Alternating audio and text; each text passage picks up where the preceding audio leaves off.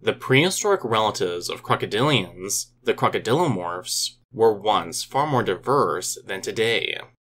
One of the most unique was Anatosuchus minor, who prowled along the edges of the rivers and wetlands of Early Cretaceous North Africa. Its name means small duck crocodile, in reference to how its broad, flat snout resembled the bill of a duck. 2 specimens of the duck croc have been found, both of which are from the country of Niger.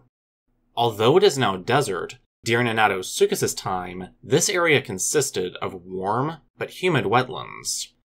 It coexisted with a number of often larger dinosaurs. These included the semi-aquatic herbivore Lordosaurus and the fish-eating spinosaurid Suchomimus. These waters were also home to the larger crocodylomorph Sarcosuchus. The holotype is a skull belonging to a juvenile, while the second specimen is a much more complete adult skeleton. The fully grown Anatosuchus is estimated to have been less than 1 meter long, which is smaller than any modern crocodilian. Like many other land crocs, its long limbs were held in a straighter, more erect position than the semi-erect stance of true crocodilians. This meant the duck croc was much more adept at terrestrial locomotion. Its forefeet were also well developed compared to most other land crocs, which may have aided the duck croc when digging. As for its famous snout, it was the juvenile specimen that gave Anatosuchus its name. The adult skull turned out to be even longer and wider, increasing its duck-like visage. An unusual feature preserved in the adult skull is a small, pointed protuberance at the end of its otherwise round snout. Although the duck croc might have looked cute, its mouth was filled with hooked, recurved teeth, indicating a carnivorous diet. Much like the platypus, Anatosuchus's duck-like snout was the result of convergent evolution. This is when 2 unrelated animals independently evolve a similar trait. However, evolutionary convergence is also partially behind Anatosuchus's crocodile-like appearance. Crocodilian skulls have become flatter to reduce the resistance they create as they swim through the water. Anatosuchus was a Notosuchian, a clade of fully terrestrial crocodylomorphs whose deep skulls did not closely resemble those of crocodilians. So ironically, when Anatosuchus's skull became flatter and more duck-like, it also became more like its crocodilian cousins.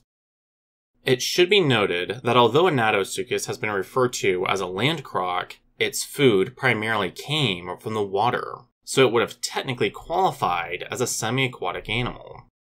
However, the duck croc did not hunt like a crocodilian. Instead, it likely stood in shallow water and dug through the muddy substrate with its feet and the protuberance at the end of its snout. Once it found something, Anatosuchus would quickly close its jaws, with their wide shape offering its quarry little chance of escape. Likely prey would have included amphibians, invertebrates, and small fish. Unlike crocodilians, Anatosuchus was still much more comfortable on land than in the water. Overall, herons are a better modern analog for the duck croc than ducks or crocodiles are. It can also be seen as a smaller, crocodylomorph equivalent to the contemporary spinosaurid dinosaurs. A major difference is that while these species relied on precision, Anatosuchus instead trapped its food with its wide gape. Within Notosuchia, Anatosuchus belongs to the smaller clade Uruguaysuchidae. The specialized duck croc is an outlier among its kin. The other Uruguaysuchids, the namesake Uruguaysuchus, and numerous species of Araripesuchus were terrestrial generalists. Curiously, some proposed evolutionary trees have found that some species of Araripesuchus were more closely related to Anatosuchus than they were to each other. If true, this would mean the duck croc was directly descended from a member of the Araripesuchus genus. Corroborating this, Anatosuchus coexisted with Araripesuchus winnegeri, the very species it was most closely related to. Intriguingly, Araripesuchus was a genus otherwise exceptionally evolutionarily conservative, even when compared to crocodilians. It first evolved several million years before the Duck Croc, and a species of Rhipaesuchus was still around right to the very end of the Cretaceous period, 45 million years later. The Duck Croc shows that just because a body plan is remarkably enduring, it doesn't mean that it isn't also capable of rapid and radical change. Although the tiny Anatosuchus lived in the shadows of numerous titanic dinosaurs, it stands out as one of the strangest creatures of its time.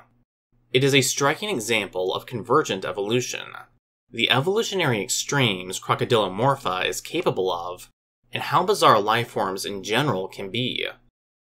The Duck Croc also hints at even more weird and extraordinary species waiting to be found under the North African deserts. Thank you for watching. I hope you learned something interesting. If you enjoyed this video, please remember to hit the like button, and subscribe if you'd like to see more. Finally, be sure to have a great day.